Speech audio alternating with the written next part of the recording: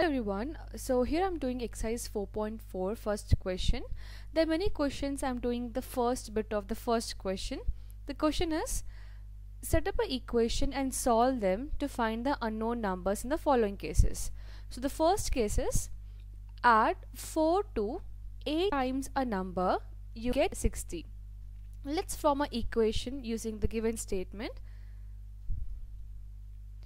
So here is a answer.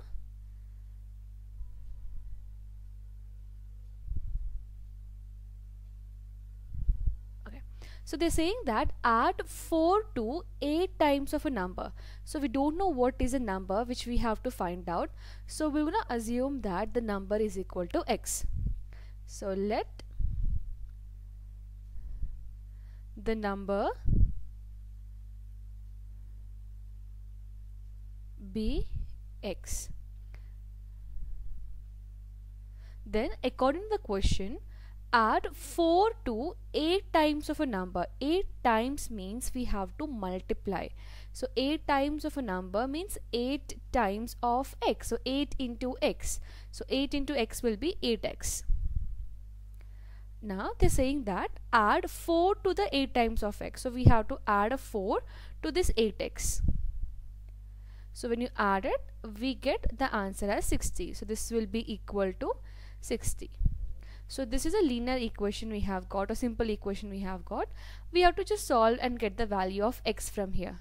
So we're going to apply a transpose method. You can also go for balancing method. Here I'm doing a transpose method. So transpose 4 to the other side. So this we're going to give you 8x is equal to 60 minus 4. So 60 minus 4 is 56.